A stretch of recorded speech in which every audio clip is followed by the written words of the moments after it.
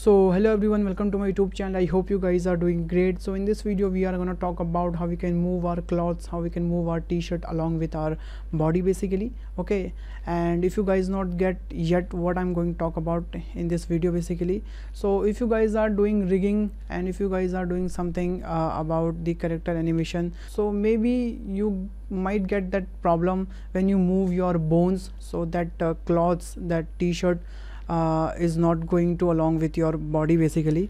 So here you can see, here I have a one character that name is Mike basically. Okay, and if I'm just gonna show my bones, you can see here I have already set up a little rigging setup for this Mike. Okay, basically this guy. Okay, and if you guys want to know how we can set a basic rigging setup for any character, so make sure you watch this tutorial first. Okay, then come here.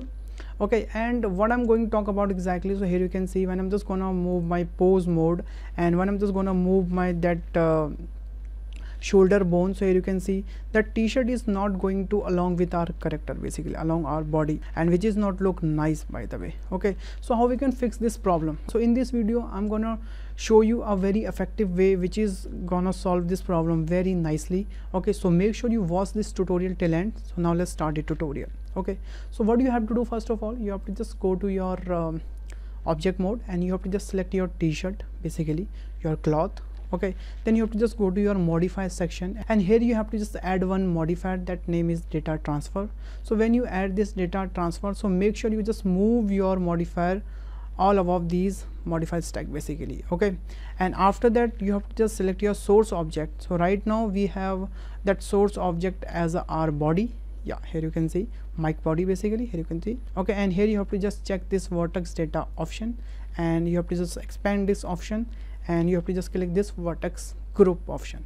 Okay, and right now here you can see when I'm just gonna move my object data properties, and under the vertex group we don't have any vertex group for this t-shirt basically, and that's why when I'm just gonna move my bone, so it's not gonna move along with our bones basically. Okay, that is the only reason.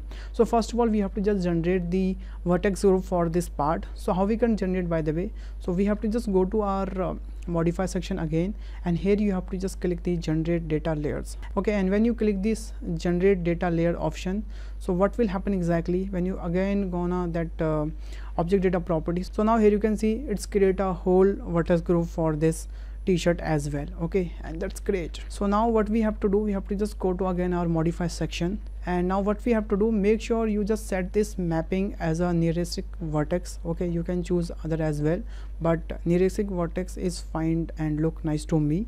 Okay, and if you guys want to apply this modifier, so you can apply, and if you don't want to apply, so that's your wish, but I would like to apply this modifier first of all. Okay, so now let's see what happened exactly. So now I'm just gonna select my bone and I'm just gonna switch this object mode as a pose mode, and when I'm just gonna move my hand, so now here you can see our t-shirt is also going along with them, and that's look nice.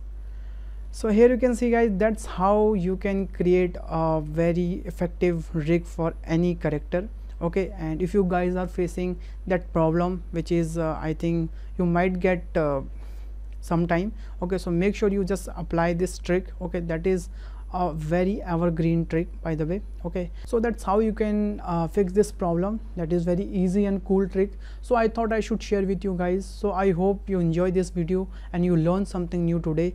So if you enjoyed this video, so make sure you just hit the like button and hit the share button and subscribe my channel also. Okay, and if you have any queries and if you have any suggestion, please let me know in the comment box. I will definitely reply your comment, and make sure you just comment below and tell me how is that trick. Okay, so bye bye guys, and we'll see you in the next video. Till then, take care, bye bye.